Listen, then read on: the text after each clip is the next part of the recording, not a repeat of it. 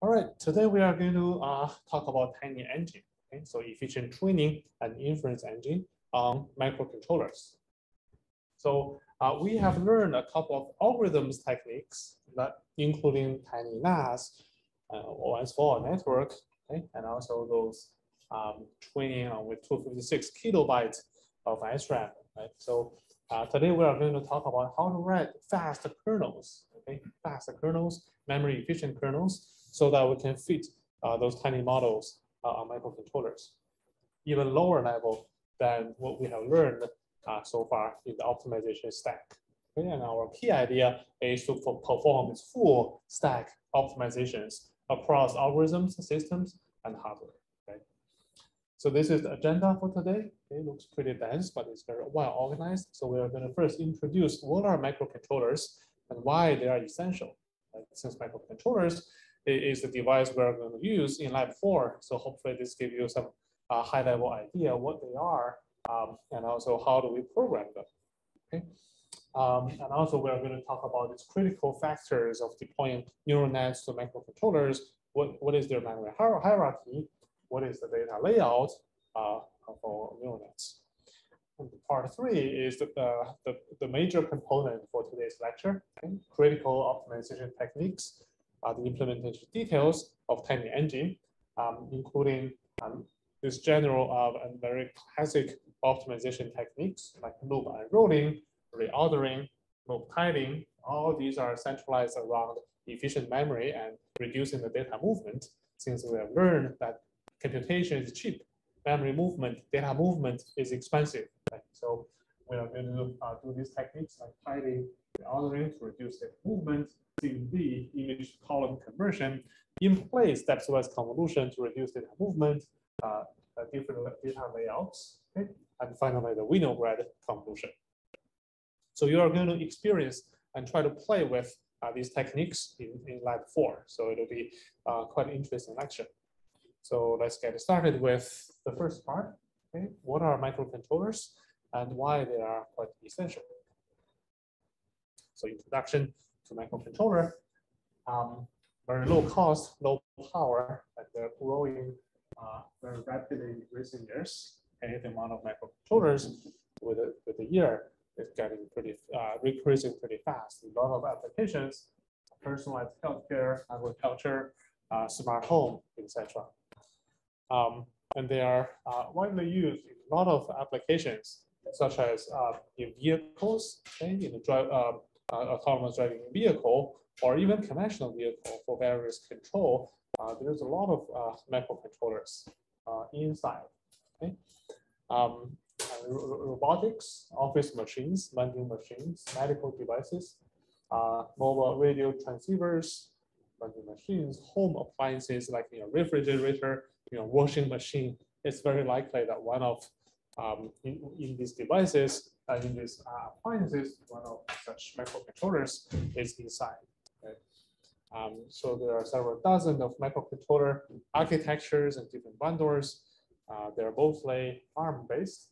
Okay, so STM32 is a 32-bit microcontroller we are going to use in our Lab 4.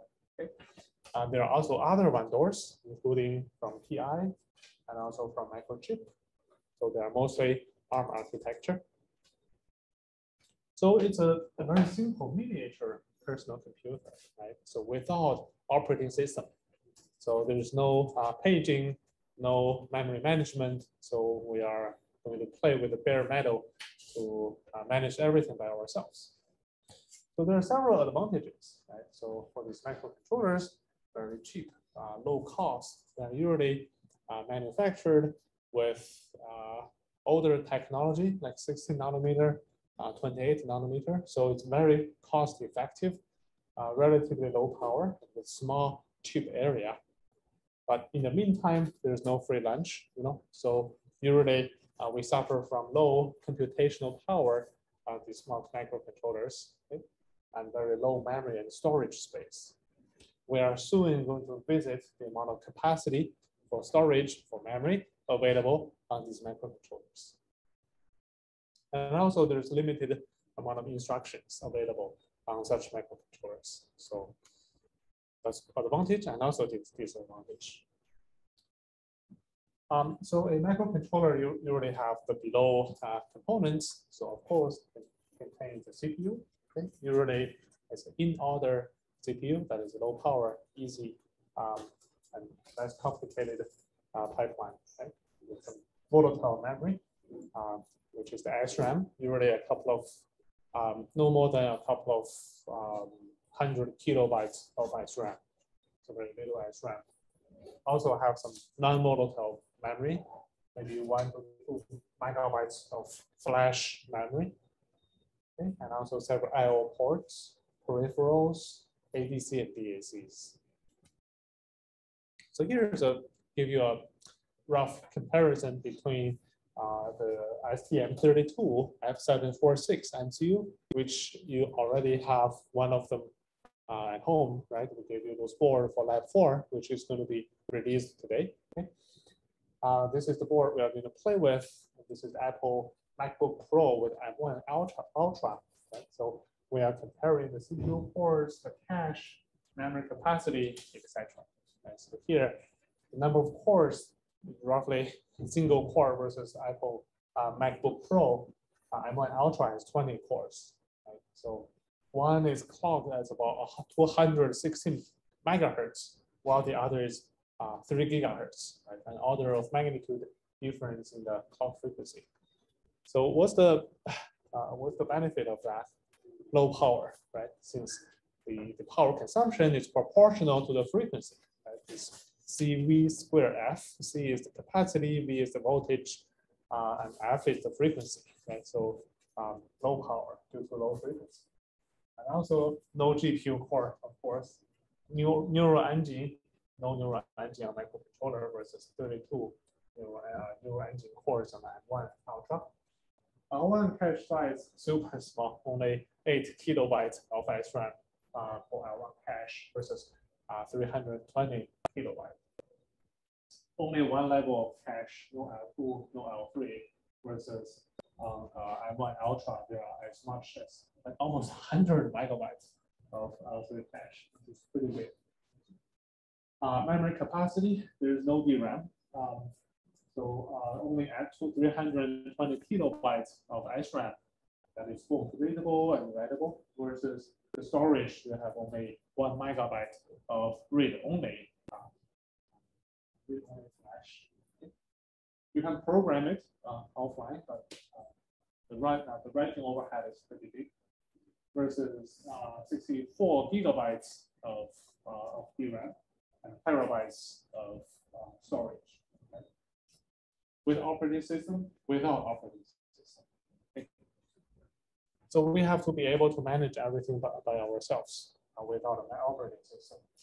Memory capacity is several orders of magnitude smaller compared with a laptop CPU. Just to give you an idea how small and how low the resource we have. Okay. A basic intro about the memory hierarchy, which you might have learned in 6004 or in other computer architecture courses. Right? So the fundamental principle in computer architecture is that computation is cheap. Data movement is expensive. Right? We want to have both larger memory and also low latency. Right? So there's no free lunch. If you have high capacity, like SSD or HDD, you have very long latency. Right? But if you want a low latency, like in registers in L1 cache, it's pretty expensive. Right? So we have 6 transistors for SRAM cell versus only 1 transistor in a DRAM cell. Right? So how do we have the illusion? We have both a large memory space and also a fast memory. So that is by using cache. If we get a cache kit, we can benefit from having a very low latency, right? But the size also is pretty small for this L1 and L2 caches. So today we are going to learn by using blocking techniques so that we can enable a better cache locality so that we can hit L1 cache as much as possible, if not L2 cache as much as possible, rather than having to go to the DRAM memory. So in comparison, so this is the personal computer laptop versus a microcontroller, right? So we have a couple of levels of L1, L2, L3 cache versus only one level of cache on a microcontroller, right? And the size also differs a lot. It's hundreds of kilobytes versus only 8 kilobytes of L1 cache. It's only one level of cache, and then we have this 320 kilobytes of SRAM, which is writable and readable, both writable and readable. And then we have 1 megabyte of flash, which is read only. So question here, if we want to deploy deep neural net for inference, for the weight, and for the activations, where shall we store them in the microcontroller? Is it in flash or is it in the SRAM?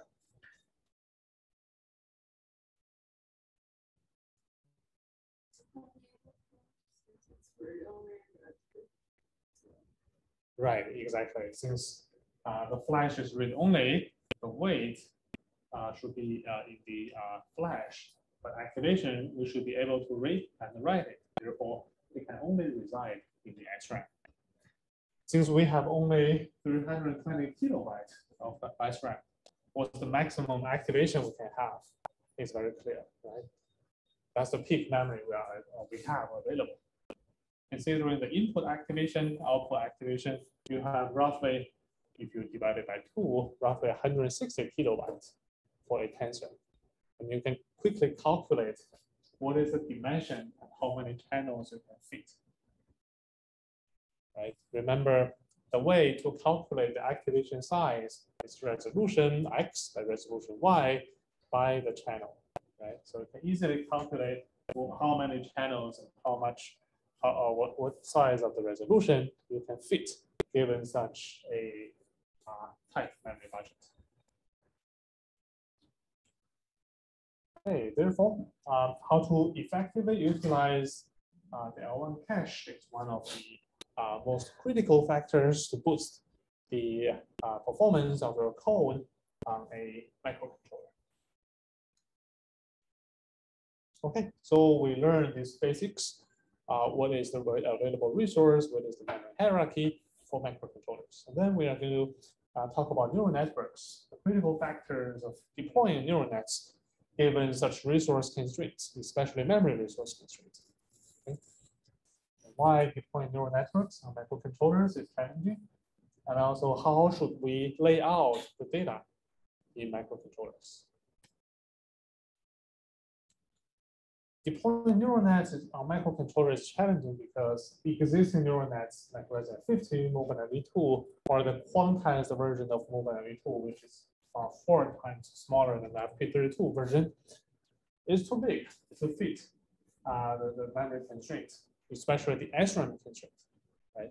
Since we mentioned there's only a couple of 100 kilobytes of SRAM in microcontroller, and that's the only readable and writable memory that we have. Flash is read only, right? So that's the peak memory constraint. Versus for these neural nets, they demand a pretty large, pretty big memory resource, as much as 7 megabytes. Right? Therefore, the techniques like we mentioned, like quantization or pruning, neural architecture search, plays a very important role here. But even after quantization, it's still like 5 times bigger. So conventionally, people can do such toy examples, classifying apples and oranges under low resolution, right, on microcontrollers. But MCU nets, including TinyEngine that we will discuss later, enable us to do ImageNet level classification, reaching 70% top-line ImageNet accuracy on the microcontroller. Question. The flash memory, is that programmed exactly once and then be changed again for the microcontroller? Yeah, it's programmed once you are at the programming time, and then writing to that is super expensive. Yeah. Particularly for microcontroller, but for like USB drive, that's also flash. That flash is off chip, but this flash is actually on chip. So that's why the characteristic is different. It's a single chip that contains everything.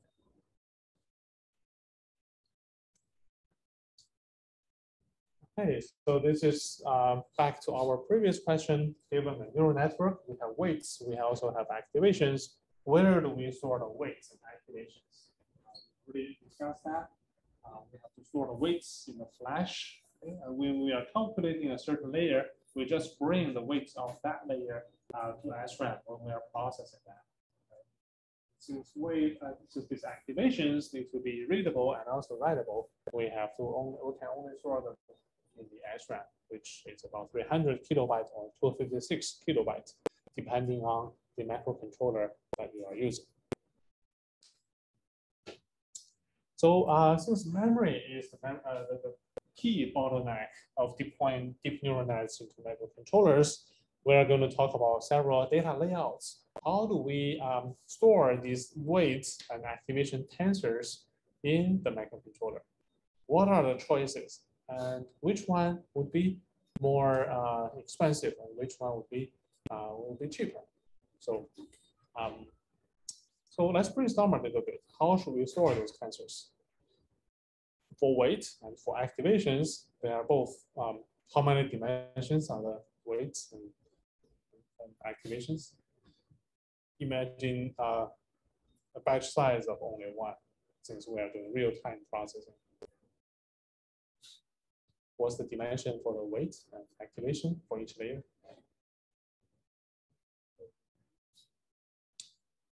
4 and 3. Right. So for weight, we have input channel, output channel, and kernel X, kernel Y. Right? So it's 4-dimension tensor. And for activation, we have X, Y, we have channel. Right? So that's 3 dimensions. So this is a representation of actually a 4-dimensional tensor. Okay? So this is X, Y, the number of channels. Okay? And we have 2 of them. Maybe the output channel dimension. Okay? So this is the input channel dimension. This is 2 output channels. Therefore, we have 4 dimensions for the weight. And there are several ways to lay out the weights and activation of kind of tensors in the memory. Okay? One method. So here, let's first discuss the terminology. N stands for the batch dimension, the outer dimension. It can mean, for the activation, it can mean the number of images, the batch dimension. And for the weight, it means the output channel. How many kernels do you have and how many output channels do you have? So that's the N dimension. We also have the C dimension, which is the channel dimension. Okay? So for weight, that is exactly the input channel dimension. Okay? For activation, that is just the channel dimension. H and W for activation, that's the resolution, H and W. For kernel, that's the kernel size, okay, 3 by 3. Okay? 3 by 3 or 5 by 5. So NCHW means the height and weight dimension are there in the inner loop. And C is the next order, and N is the outside. Right? So here we made a animation to represent that. If you have NCHW, if first element is here, so this is the H dimension, this is the W dimension, this is the channel dimension, and if we repeat that, we have the N dimension. And so if we have NCHW, the inner loop, the dimension that is changing the fastest is actually the W dimension. Therefore, if we increment the pointer by 1, we are actually proceeding in the W dimension, okay? Since W is to the right. So after we fill in all the W's, we go to the next H dimension. And after we fill the entire 3 by 3, we go to the next channel, okay? Next channel. So we go to the next channel, okay? And continue on the W dimension, and then H dimension, and then we move forward to the next channel. Okay? Finally, we fill in all the channels within a N, and then we move to the next N dimension, okay? The next N dimension, and restart from this H and W, and then another C, and then another C all the way to the end. Okay, so this is the data layout for NCHW, which is used by default by Caffe. Any of you have heard of this tool called Caffe? Some of you maybe. When I was doing PhD, basically there's no PyTorch, no TensorFlow yet. That was in 2015, 2014, right? So Caffe was at that time the most popular infrastructure and the tool that we use to train neural nets. And this using the NCHW data layout. There's another one, right? So NHWC format. So how does that look like? We have the C channel, the channel dimension in the inner book, right? Meaning that this is the first dimension we are going to have the consecutive data layout. So if we put the first number here, where should we put the second number?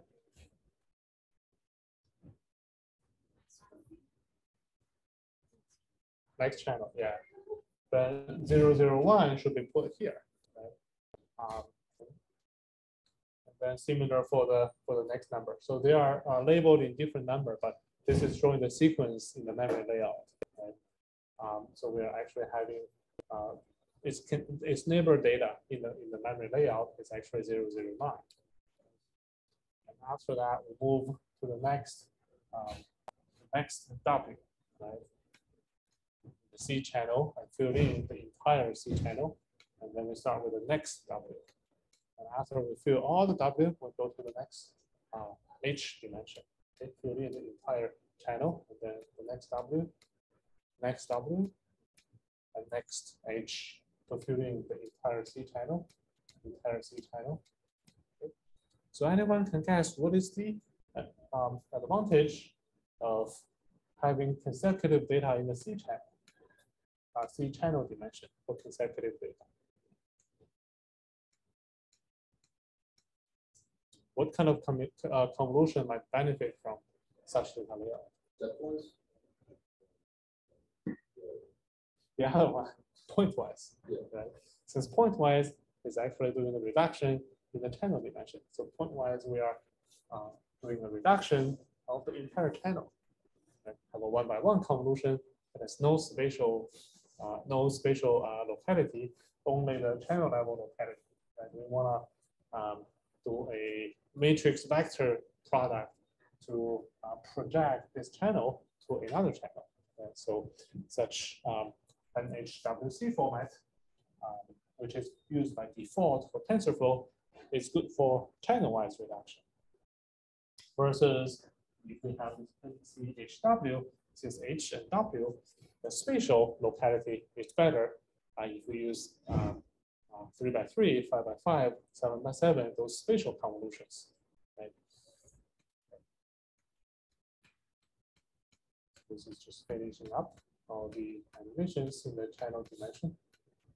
And finally, there is a very rare data layout called CHWN format, where N is actually the inner loop. So if that setup, okay, 000 is here, and the next one in the adjacent in the memory is actually in the next batch.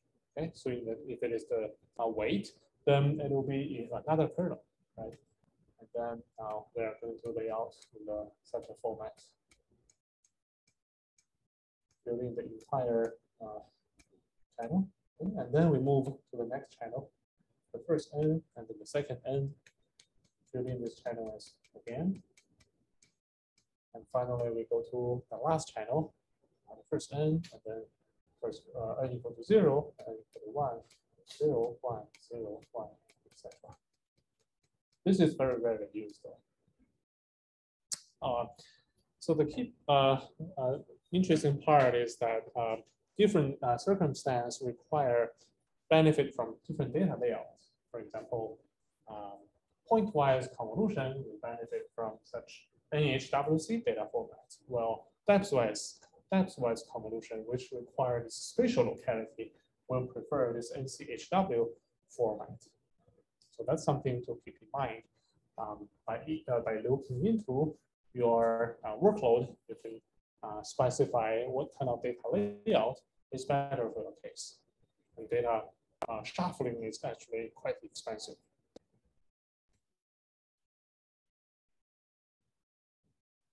All right, so we introduced these two backgrounds. One is related to microcontroller, what is the memory hierarchy, what is the constraint, and then we also introduced the workload, the neural networks. We talk about different data layouts for the tensors. Now we can mingle these two together and talk about how do we efficiently map this neural network, these tensor operations onto the microcontrollers, which we are going to introduce this TinyEngine. Okay.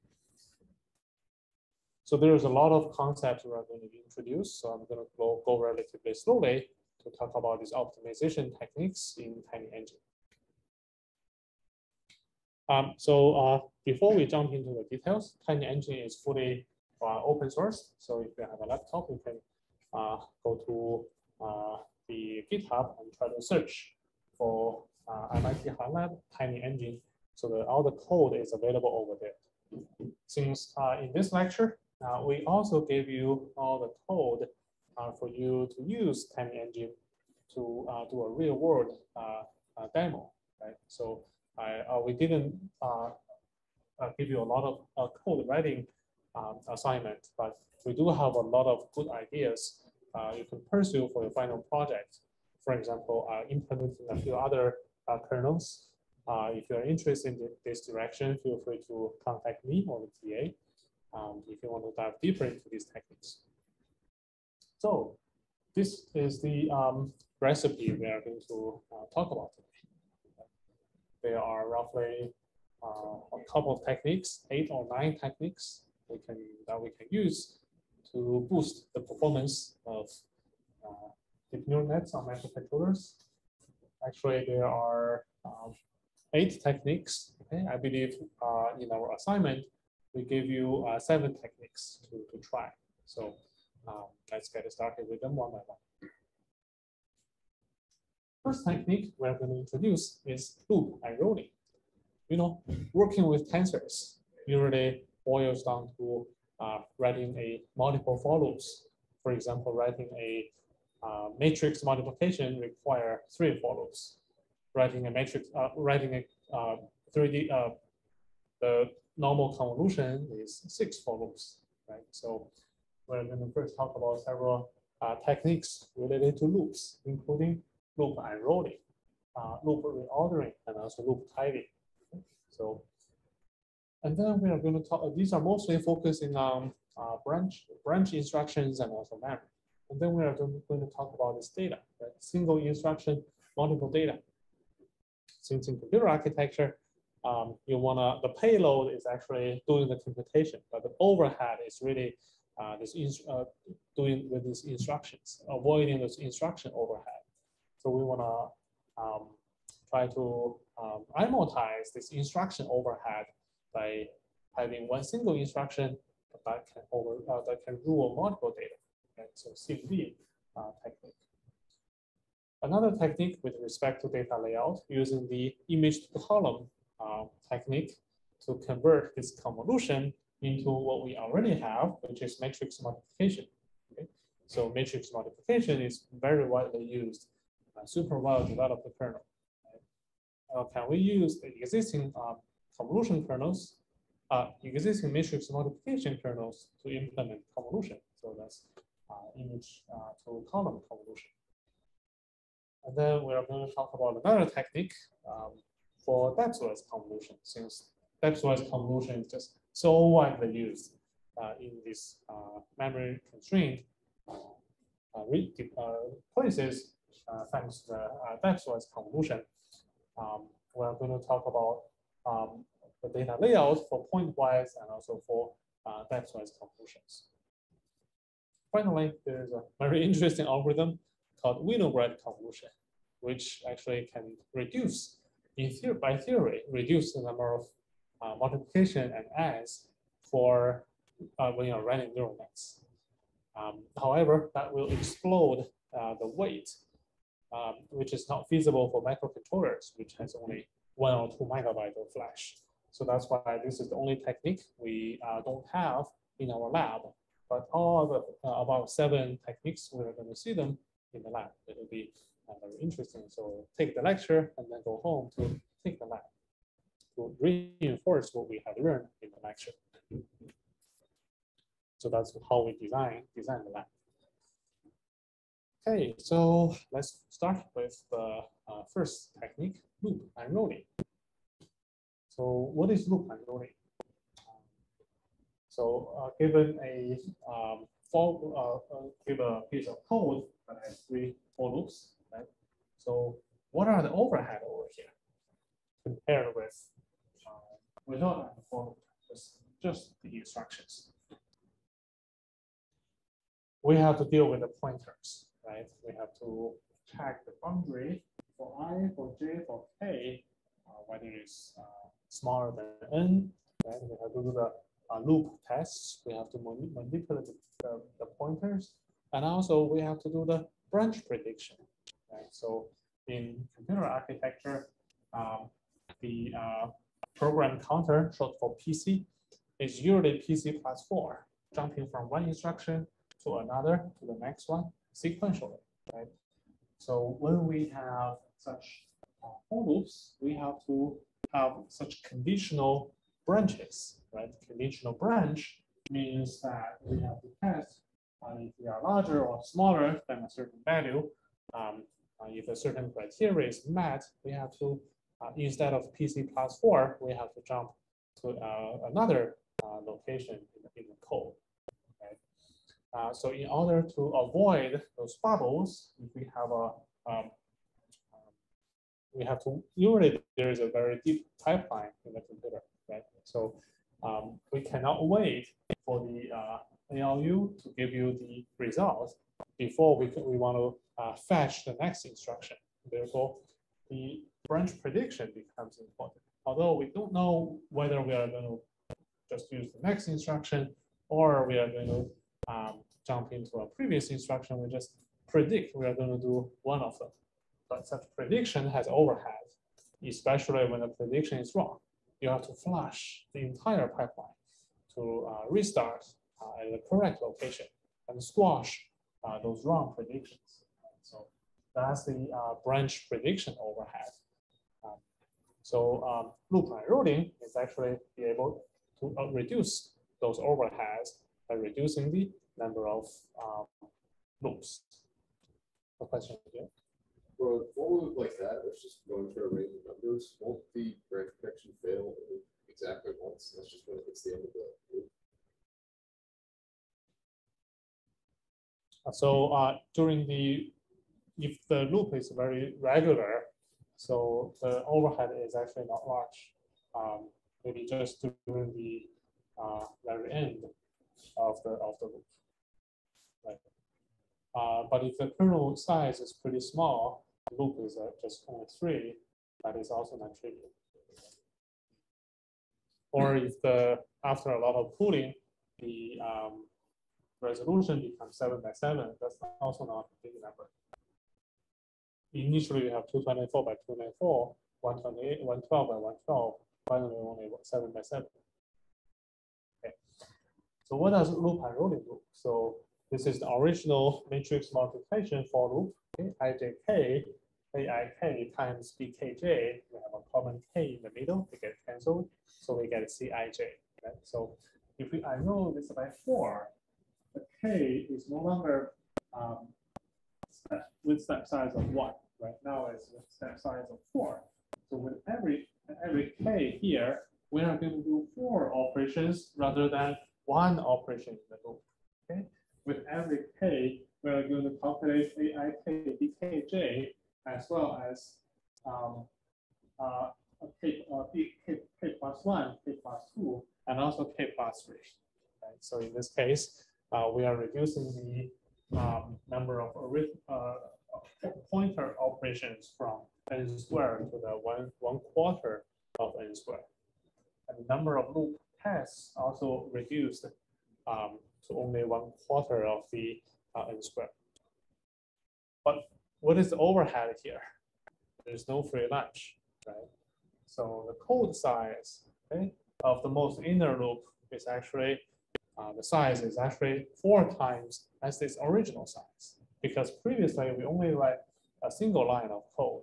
Now we need to write 4 lines of code. Right? So each line of code is probably taking 32 bits.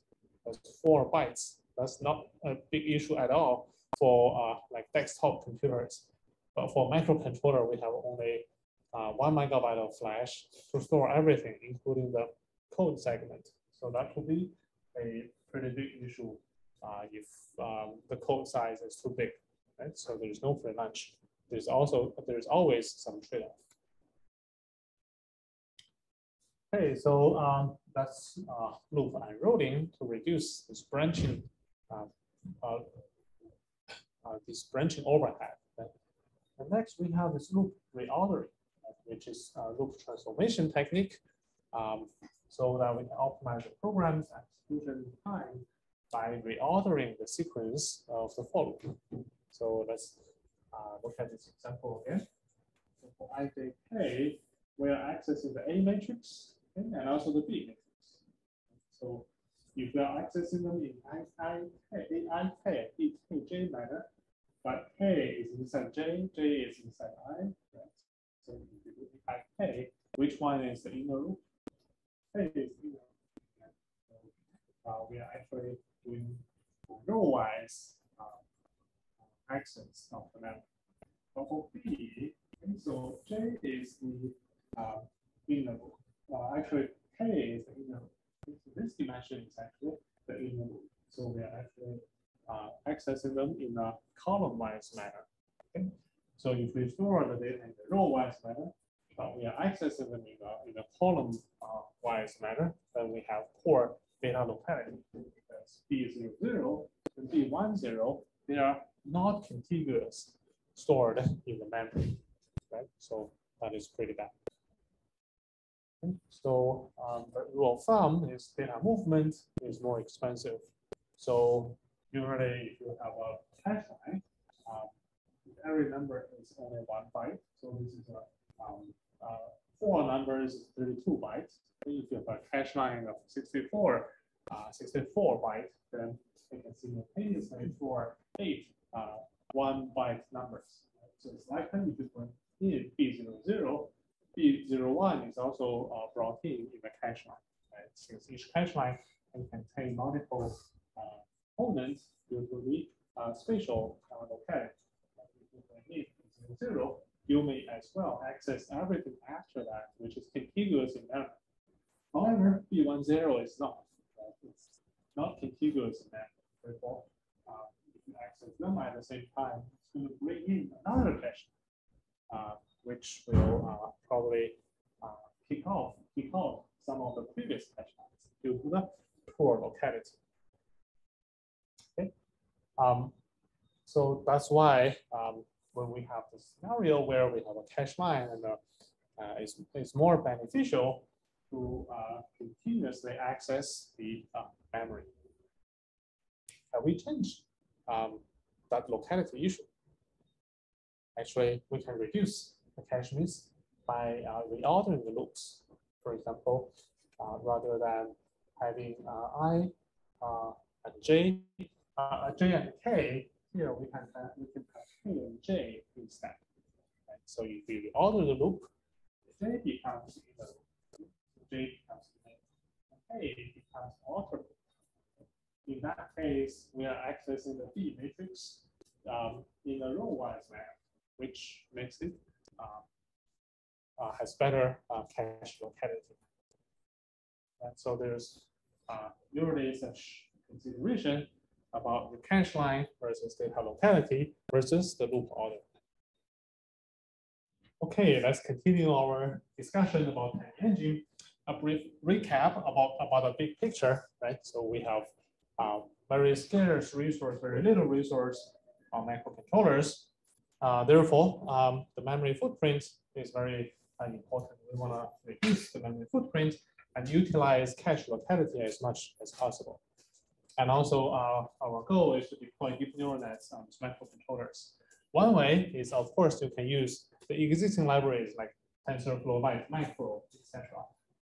To do the inference. But the most efficient way actually is to write your own kernel that take advantage of all these techniques, all these considerations, removing those branching overhead, taking advantage of the memory locality and SIMD operations, and also these transformations. Right? So we're almost there. We already learned two techniques. One is loop unrolling, and the other is loop reordering to improve the cache locality and reduce data movement. The next technique we're going to introduce is the loop tiling. Okay? So which is loop transformation techniques that can reduce the memory accesses by partitioning the loop iterations into small chunks. So each small chunk can fit in the SRAM in the cache. Okay, okay, say this is a pretty big matrix of size n. So the total access element, your memory, also called the memory footprint, is pretty big. It could be as large as n squared. For example, Alex said for the last FC layer, that's 4096 by 4096. So that's 4K by 4K. That's altogether 16 million numbers you have to access. So 16 million is pretty big. It's way larger than what we have for a couple of kilobytes, right? Therefore, the idea is to block, to just do computation on a smaller subset, a smaller chunk of such data, such that a smaller chunk can fit the cache size. Okay, initially the dimension is larger than the cache size, but we want to partition the loop. Okay, so we can fit the a smaller chunk of that so that they can fit into the cache. Okay, and also ensure we just work on a small footprint so that the footprint is smaller than the cache size. For example, we can, rather than working on the entire matrix with 3 loops, now we introduce one extra loop for this J dimension. Okay? Previously we have J dimension. Now we have another dimension for J, another for loop for J, okay, with a larger step size. So we are basically dividing in the vertical dimension with several chunks. So rather than previously we have n squared, now we have n by the tile size of memory footprint, which would be much larger, smaller if tile size is smaller than n. Does this solve the problem of large n versus small cache size? If n is pretty huge, this still cannot fit in the cache size, right? Therefore, we can do tiling in another dimension. Previously, we just did the tiling in the J dimension, okay, J dimension. Now we also want to do tiling for the K dimension. Okay? We have 2 Ks in the loop order. And now we chunk not in the vertical dimension, but also in the horizontal dimension. So now, rather than using n times the tile size of memory footprint, what is the new memory footprint? This tile size square, right? It's much smaller for the B matrix. But for A matrix, it still only partially solved the problem, because rather than n squared, now it is n times the tile size of memory footprint. So if n is pretty big, this number could also be pretty large. So what's the solution here? If we want to fit both A and B in the cache, we need to do another tiling, right? So previously we tiled the J, okay? We tiled the K. We should also tile I. Okay? So these 3 for loops becomes 6 for loops. So that even for A, previously that require n by tile size, now it's tile size square, right? So the memory footprint is no longer related to n, but it's just related to the tile size. If we make this tile size square, considering all the matrices together to fit within the 8 kilobyte of L1 cache of a microcontroller, then the locality of the program becomes much better. So this is pretty simple for microcontroller. This is it. But if we have multiple levels of, so this is the summary, right? So we reduce the memory footprint from n squared to tau size square for both A matrix, B matrix, and also the C matrix. And how do we determine this tau size? We just make sure the memory footprint you add them together is smaller than our cache size. Like we mentioned, if we have multiple levels of cache, for example, L1 cache is 8 kilobytes, but maybe L2 cache is bigger, then what do we do? We want to further, for example, the inner 3 for loops, we want to fit everything to L1 cache.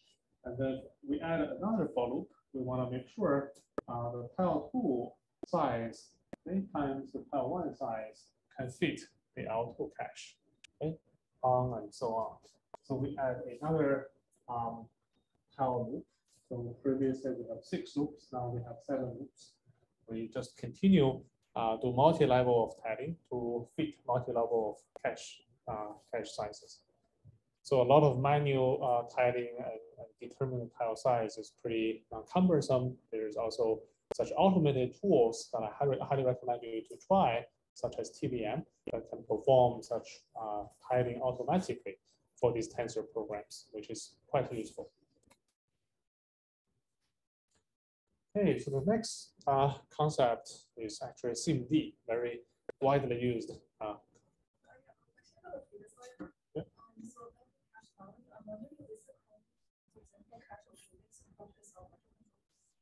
Cache oblivious approaches for the motivation of protecting of data, or I'm not aware of actually. The motivation is like you have some sensitive data. What is the motivation? Asking you to go into explicitly find out the target sizes, but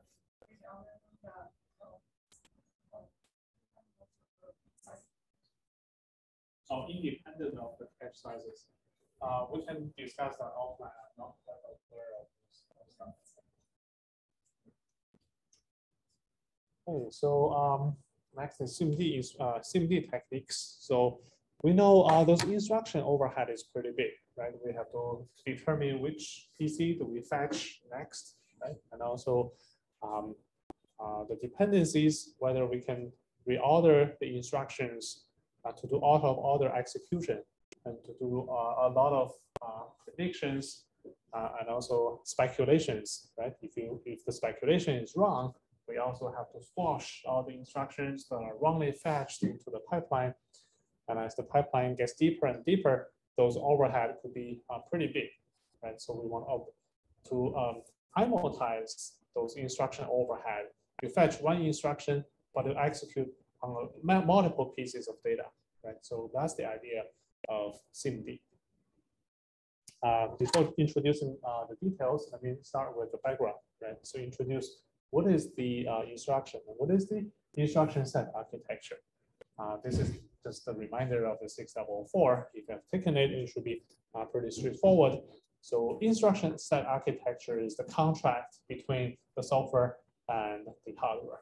Contract means the policy and also the rules, how to write programs, and also how is that translated to the machine code, right? So it gives you the abstraction of the hardware by such instruction set architectures.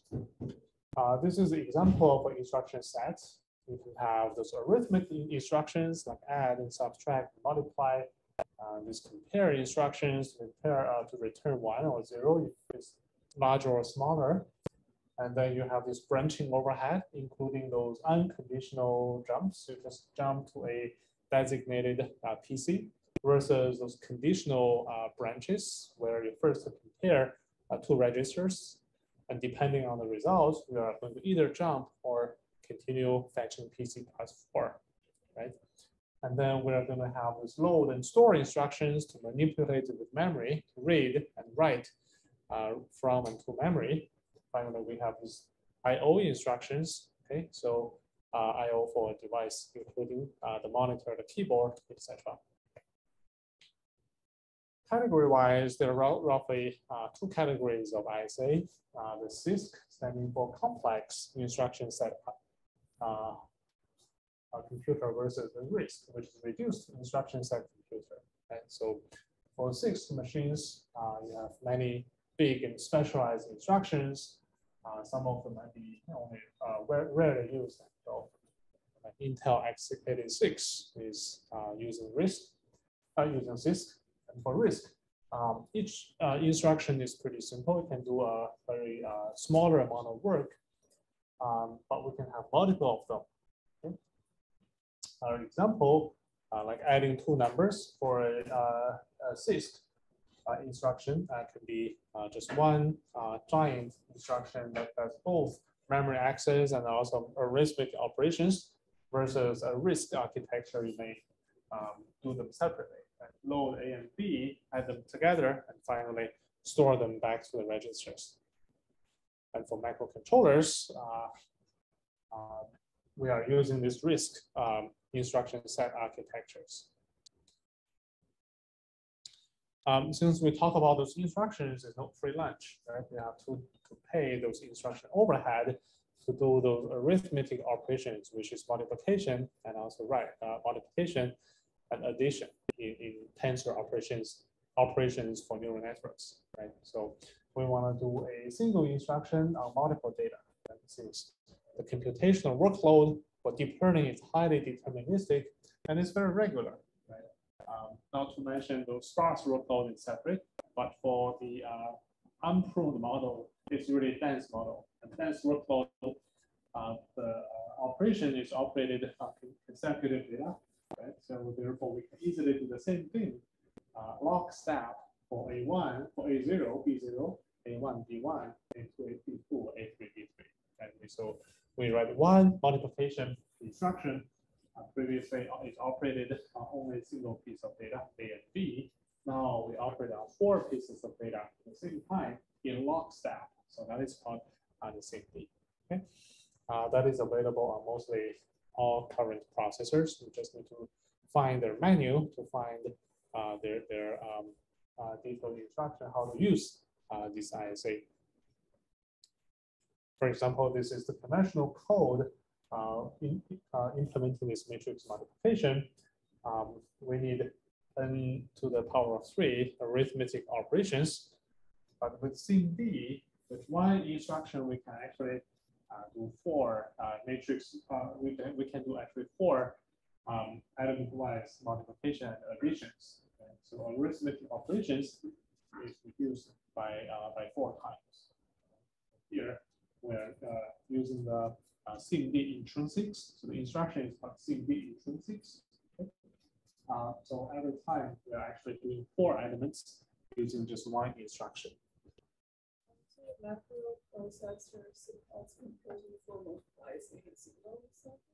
Yeah, computing multiple multiplications in a single cycle. Right.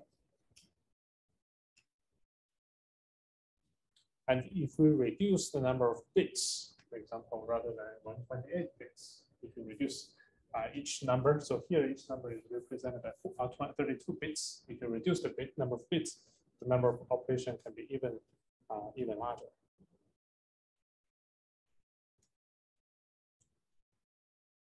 Okay, so the next technique we're going to introduce is called the image to column convolution. Right? So, you know, those matrix multiplication is very widely studied, and there's a lot of high performance matrix multiplication kernel. So the key idea here is, can we use rearrange the data so that we can directly utilize the existing matrix multiplication kernel to implement convolution. Okay. So this is our setup. We have the activation, we have the kernel, we have the output. Okay. So the input activation has multiple channels, and this is the XY dimension. Kernel size is 3 by 3.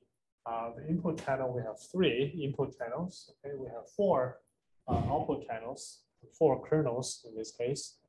And we are going to do, how are we going to rearrange the data format so that we can cast such 6 for loop convolution problem into a three for loop convolution matrix multiplication problem. For example, here, this entire 3 by 3 by C, this chunk of data will be have a dot product with this entire 3 by 3 by C kernel. Okay, we are going to repeat that for all the kernels. We are also going to repeat that for different locations. Okay, move by one to convolution. This is actually quite similar to matrix multiplication. If you flatten this piece of data rather than 3 by 3, you flatten that by 9 by 1, right? And let's see how that works. So you flatten this entire 3 by 3 piece of data into a 1 by 9 tensor, right? So from A to M. Okay? So here from A, B, C, this is F, G, H, this is K, L, M. Okay? So from A to M, we flatten that into a 1D array here, right? And then when it moves to the next location, that will be P, C, B, G, H, I, L, and N. Okay? So from B to N, we flatten that into a 1D tensor. This contains 9 elements. Okay? So whenever we move by one window, okay, we have another row here, right? So this is just the first input channel. We're going to do the same thing for the second and the third input channel in green and also in orange. Since for the convolution, it works that all the elements in the C channel will be reduced. Right? So all these elements, 3 by 3 by C, they're going to be reduced to a single value. So all these numbers, multiplied by all these numbers, will be reduced into a single value. So that we can construct this tensor. Why is K squared C? Because we have kernel square, okay, 3 by 3, and the C is the number of channels. Okay? So we are reducing all these K squared C elements into one element. So this row multiplied by this column is reduced to one element. Okay? So this is about activation. How about the weight? How do we reshuffle or shuffle the layout the memory for the weight? So here we have 4 kernels in 4 different colors, right? So we can talk about each kernel separately. So starting with a green kernel, okay? So the green kernel from 0 to 8, we're going to lay them out vertically in memory so that it can be have a dot product with the activations, right? So this dark blue is going to interact with the light green over there. So this dark blue is going to interact with the light green right here. Okay? And similarly for this green, we can interact with the green color here, because this green color is also interacting with the dark green color over there. So how many elements are there in the column? It's also K squared by C, right? Since they are doing the dot product, the number of elements for the activations and the weights, they are the same. Okay? And how many dot products do we have to do? This row by this column produces only one element. Since we have 4 such kernels, okay, green, red, gray, and also blue, we have them in parallel laid out in the memory. Okay? So that this element, this row, is not only interacting with the first kernel, but also all the 3 other kernels in parallel. Okay? So in this way, we actually converted a convolution into a matrix multiplication. Okay, so each row is pretty bulky. It's no longer pretty. It's actually kernel size squared times C, number of elements that's going to be reduced to a single element. So what is the dimension of the output? It is actually the dimension here, right? So dimension, what is the dimension here? It's the number of windows, right? So whenever you have a window, we have a row, right? So considering the padding, this is actually the H by W, right? Considering the padding. So the output height is also H by W. And what is output width? It is equal to the number of kernels in this case, right? So here we have 4 kernels, therefore we have 4 output channels, right? So that's exactly the output tensor dimension for the output activation, right? H by W by the output channel. So this is a very fundamental technique. Use convolution, use matrix multiplication to implement convolution. This technique increase the peak memory usage because it increases the activation by. Yeah, exactly. So my next question I was just about to ask: what is the memory footprint compared with for this matrix compared with the tensor over here? It's actually 9 times larger because each element is contributing to 9 different windows for a 3x3 kernel. Right? So this tensor's memory footprint is actually 9 times larger. Right? So the solution for that is actually using the implicit GMM, which actually we're using that for this is torch sparse paper, rather than materializing the tensor in memory, lay out everything before computation. We just calculate them on the fly without having to lay out this piece of data in memory. But we remember where each data is in the original tensor, and we directly access the original tensor using the mapping between the location here versus the location over there. So that's called the implicit GMM, and solve this memory overhead problem. Okay, and add a variant of direct convolution and operates directly on the input weight. The directly operates on the input weight rather than having to materialize them first into this format, which is 9 times larger and require additional memory space. All right. Let's move to the next technique, which is in place depth-wise convolution. Right? So depth-wise convolution is kind of special. There's no channel-wise reduction. Each channel is independent. Right? But it's also very widely used in mobile nets and those lightweight neural networks. Let's review the structure together. Okay? So we start with the 1-by-1 convolution that increases the number of channels by 3 to 6 times, and then runs a depth-wise convolution channel by channel. Okay, there's no reduction across the channels, but each channel is independent. Finally, it's followed by another 1-by-1 convolution.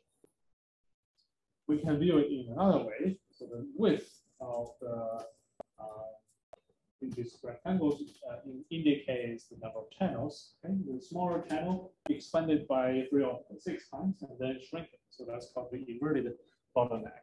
The number of channels here is actually much larger than the 1-by-1 convolution before it and after that for the depth-wise convolution. What's the drawback over there?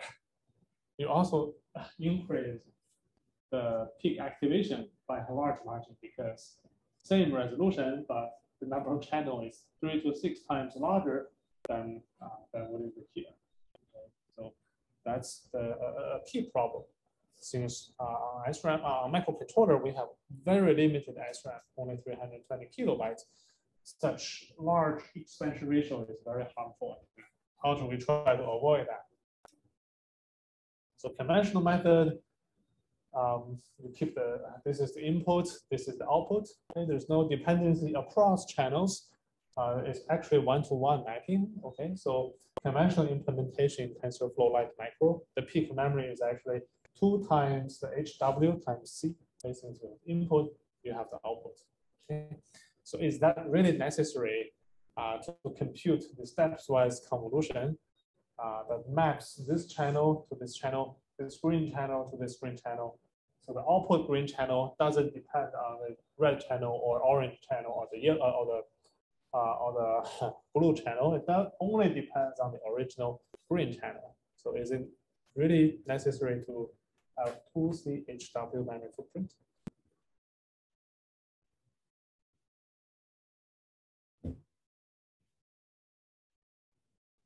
Actually, it's not necessary, right? Since there's a lot of redundancy in the buffer management.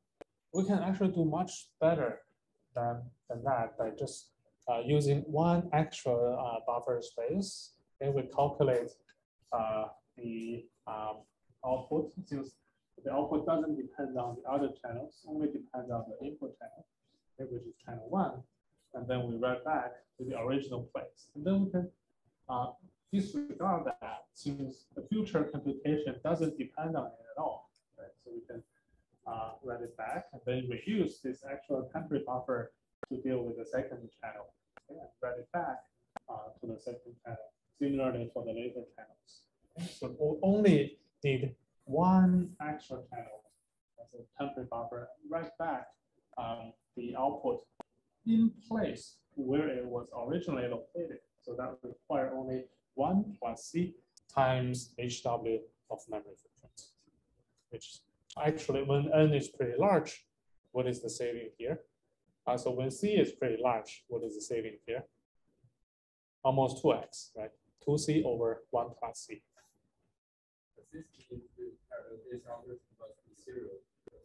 Be serialized, yes. But you have plenty of parallelization, since you can compute 9 elements at the same time that can already saturate the limited computation capability of a microcontroller.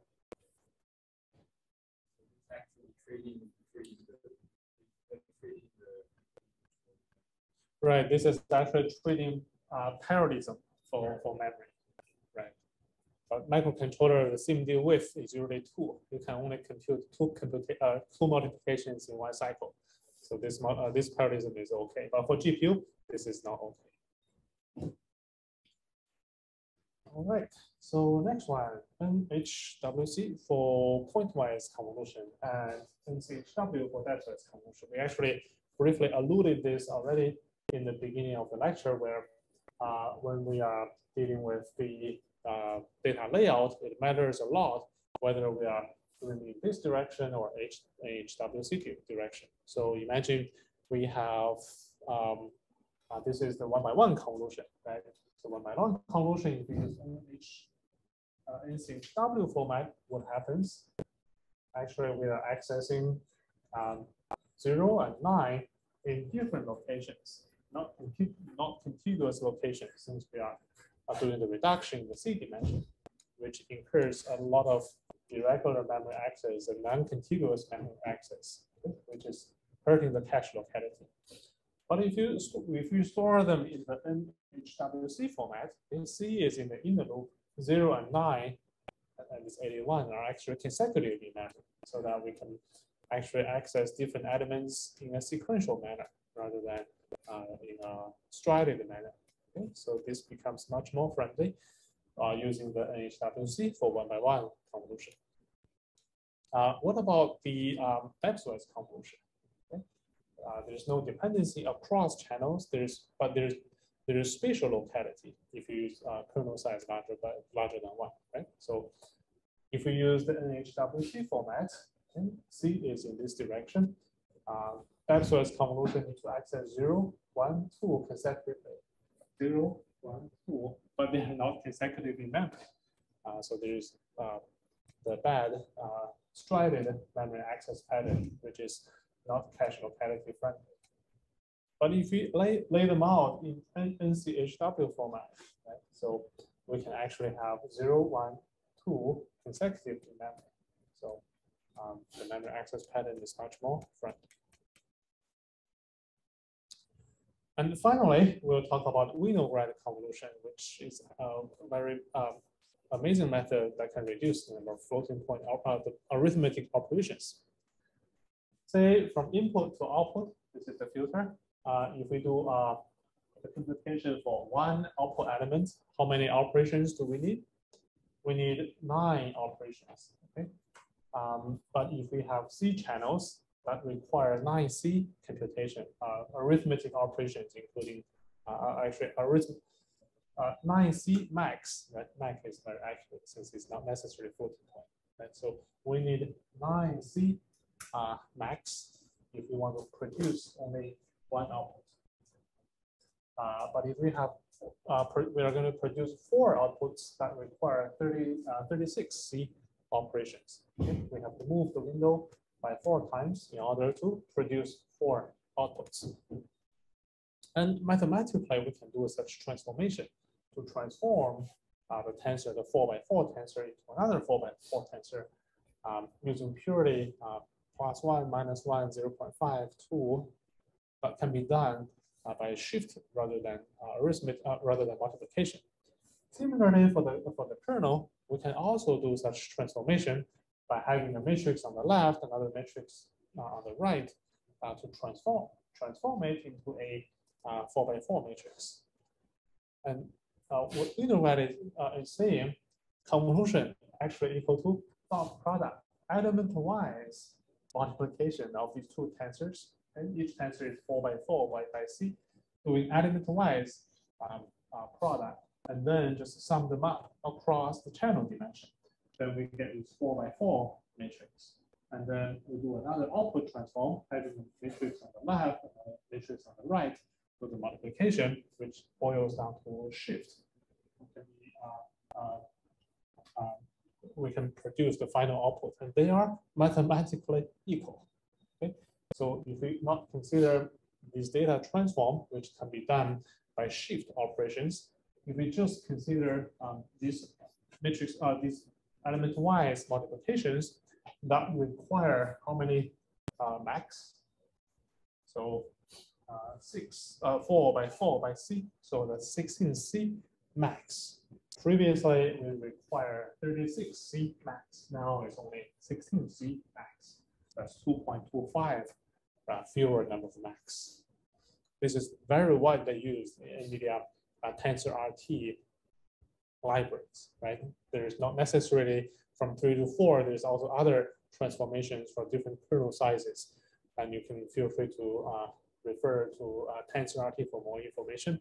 But here we are showing the transformation matrix. Why it's very cheap? Because the component is 1, 0, -1, which is very easy to calculate. Just half and minus half, which can be easily done by shift operations. Okay? For all these transformation matrices, that is multiplied to the left or to the right of the original filter, original data, input data. Okay, so all these transformations can be easily implemented by shift, making it very computationally efficient. What is the drawback here? Usually, we have to pre-compute the filter transformation. It used to be a 3x3 tensor, but after the transformation, that becomes a 4x4 tensor. So that actually increased the weight size, which is the drawback. And that's the reason why we didn't actually implement this idea on microcontroller, because it's a very limited memory footprint. But this is a very important technique for GPUs. Is this a special case of doing the discrete Fourier transform, or is this something different? Oh, yes. Actually, this is a special case, very similar case with the Fourier transform. And another constraint is that the weight has to be constant so that we can pre-compute it, which does not apply to on-device training. So if you want to do training, this method actually doesn't apply. That's one benefit of sparse update, which we learned in last week, right? If with certain layers, we choose not to update them, the weight is constant. Therefore, we can keep this Winograd transformation, right? So we can use Winograd convolution rather than conventional convolution because the weights are constant for sparse update. So that's another benefit for sparse update that enable us to also use Winograd convolution for training the forward pass in the training stack. Okay, so that concludes the 8 techniques we introduced for TinyEngine, and that is all open source into this repo. If you go to MIT HighLab, MCUNet, and also MIT HighLab/TinyEngine, this repo actually contains all the techniques to support the neural networks here. And this is summary for today's lecture. We introduced microcontrollers, data layout for neural nets, and how to deploy them. And in lab 4, we are going to implement all to experience, not necessarily implement, but we implement a lot for you already. you can just play with these different techniques. Unruly, we also see the column left, right. And if you have any questions, you can always leave feedback or go to our office hours. And I hope you can enjoy the last lab in the lecture. Okay. All right. Thank you. That's the end for today's lecture.